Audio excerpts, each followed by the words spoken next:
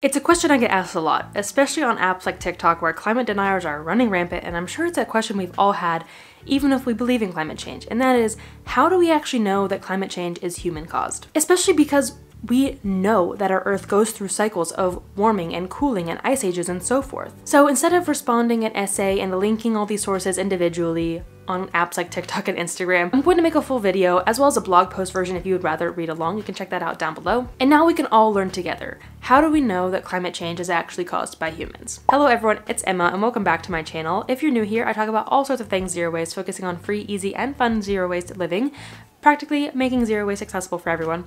If you're new here, I would love if you hit the subscribe button and join this community. Let's first establish one thing. What is weather and what is climate? Are they different? Are they the same? I actually have a full video. It's probably like 15 to 20 minutes. If you want a full deep dive on this topic, you can check it out up here, but we'll talk about it shortly. Weather is the events that happens in a daily basis all throughout the world, and they vary from region to region, and they change in just the span of a few minutes, hours, days, or weeks. It's a very short time frame, while climate is looking at the big picture. Climate is the average weather pattern in a given space in a given time, and of course, just like weather, different regions have different climates as well. And we also have what's called the global climate, which refers to the average of all the climates throughout the world. Now, what is climate change? Climate change refers to long-term shifts in temperatures and other weather patterns such as precipitation or lack thereof, temperature, and so forth. These changes can be natural, such as variations in the solar cycle, or unnatural, such as effects from humans' actions. We've already established that our Earth is constantly changing and there are natural cycles of climate change, but the one that we're seeing right now is human-influenced climate change. And I think that's where the term gets confusing, is because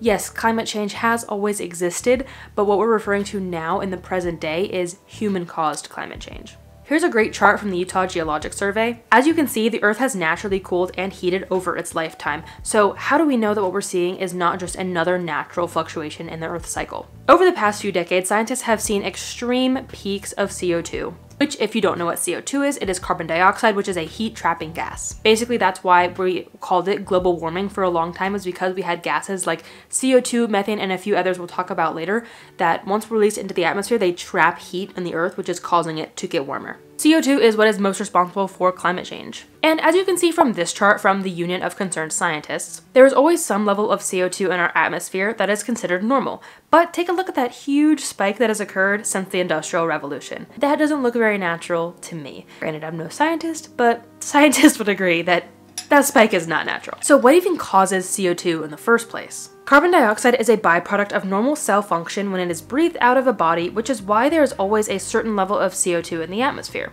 But it is also produced when fossil fuels are burned and extracted from the earth. Pockets of coal and oil are carbon stores. That is where carbon dioxide has gone and lived inside the earth for millions of years, trapped millions of years ago. So now when we extract it and we burn it, we're releasing that CO2 back into the atmosphere at unprecedented rates. And that CO2 is once again trapped in our atmosphere. But again, it's not just CO2, there are some other gases at play here that are causing climate change, so let's talk about those really quickly. Methane, another infamous gas that is known for causing climate change, and you can learn more about methane in this video up here about food waste and how sending our food waste to the landfill is the leading cause of methane and how bad methane is in regards to CO2. But methane is an atmospheric gas that comes from natural and man-made sources. It comes from plant matter breakdown and wetlands, and also from landfills and livestock. Methane is 80 times more potent than CO2. And again, I really encourage you to learn more about methane in that food waste video. We also have nitrous oxide, which is another potent greenhouse gas. This one is mostly a byproduct of farming. It is released during commercial and organic fertilizer production and whenever we put fertilizer on our crops. And again, it also comes from burning fossil fuels. It has actually, the amount of nitrous oxide has increased 18% over the last 100 years. We also have chlorofluorocarbons, also known as CFCs. They do not exist in nature and are entirely man-made and are used in things such as refrigerants, solvents, and propellants. So think of things like aerosol. Those are CFCs. And the last one we have is water vapor. If you're like, what? Water is causing climate change? Yes, and it's gonna make sense in a moment. And it actually creates a really vicious cycle. So all of these other greenhouse gases we've already talked about, CO2, methane, nitrous oxide, and CFCs, are released into the atmosphere. And those greenhouse gases are accelerating the warmth of the planet. Which means, if you know anything about the water cycle, the warmer it is, the more that's evaporated. you see where this is going. This means that there's more water vapor in the atmosphere. Now, while water vapor isn't causing climate change, it is amplifying the effects. The more water vapor, the warmer it gets, the warmer it gets, the more water vapor, and back and forth for all eternity, and it's just a really, really painful cycle, as you can see. Now that we've got all the facts established, how is this our fault? I think NASA puts it best, and I'm just going to read verbatim exactly what they say. Over the last century, the burning of fossil fuels like coal and oil has increased the concentration of atmospheric carbon dioxide, CO2. This increase happens because of coal and oil burning processes that combines carbon with oxygen in the air to make CO2. To a lesser extent, clearing of land for agriculture, industry, and other human activity has increased concentrations of greenhouse gases. The industrial activities that our modern civilizations depend upon have raised atmospheric carbon dioxide levels by nearly 50% since 1750. This increase is due to human activities because scientists can see a distinctive isotopic fingerprint in the atmosphere. It's in the 6th assessment report from the Intergovernmental Panel on Climate Change, also known as the IPCC, composed of scientific experts in countries all over the world, concluded that it is unequivocal, without a doubt, that the increase of CO2, methane, and nitrous oxide in the atmosphere over the industrial era is a result of human activities and that humans influence the principal driver of many changes observed across the atmosphere, ocean, cryosphere, and biosphere. We could end the video there, but I think I have a few more talking points that are of interest and will help you formulate arguments against climate deniers, or at least they're gonna help me, so let's go over them. We already talked about before how sometimes the sun influences climate patterns, and this was something I didn't really know about until climate deniers on my TikTok were like,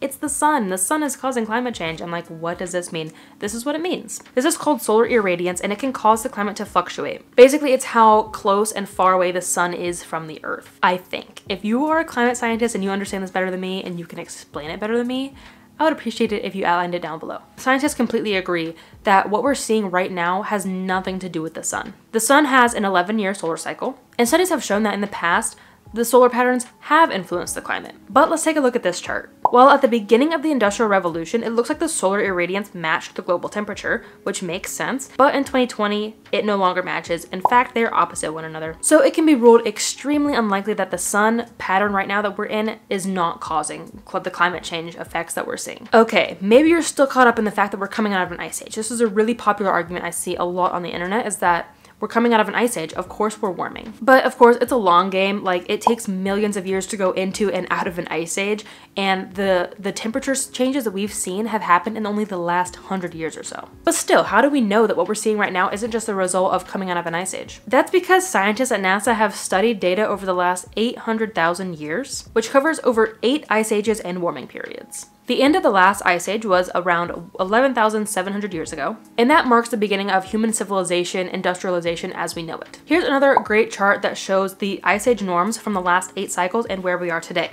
Could it be an insane natural outlier?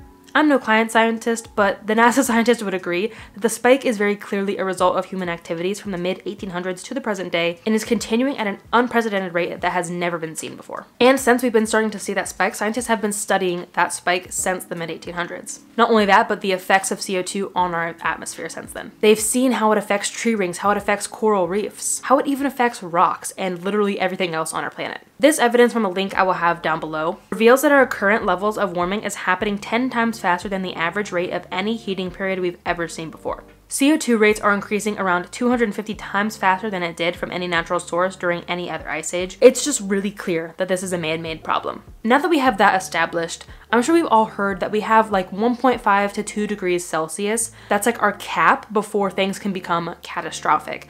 But it's only 2 degrees. So why is that number?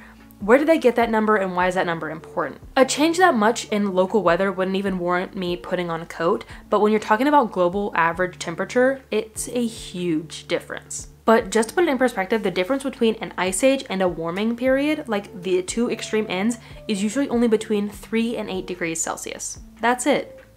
A whole ice age. So that's why keeping it under 2 degrees is so vital, because if we get into that 3 to 8 degree range, we're drastically changing the climate. So hopefully that makes sense. That really put it into perspective for me. I have never heard why that 2 degrees thing is even a thing before. And usually at the end of these videos, I have a sort of call to action, like do this to reduce your waste more, or contact this person to do XYZ.